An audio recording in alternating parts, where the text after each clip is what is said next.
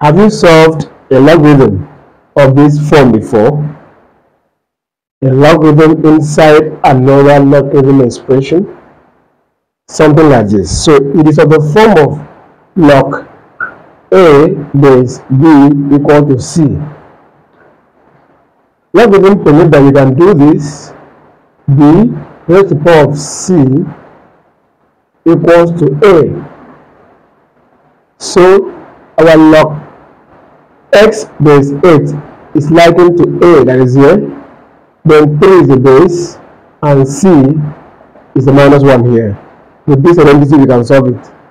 Now if I say 3 raised to the power of minus 1 equals to log x base 8.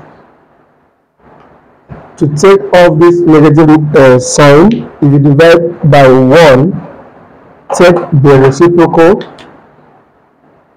that will be 1 all over 3 equals to log x. 8 is 2 cubed.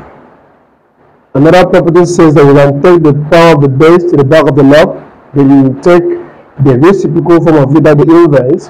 1 over 3 equals to 1 over 3, the power of the base taken to the back. Then takes the reciprocal form. Now we're looking for log x base 2 now.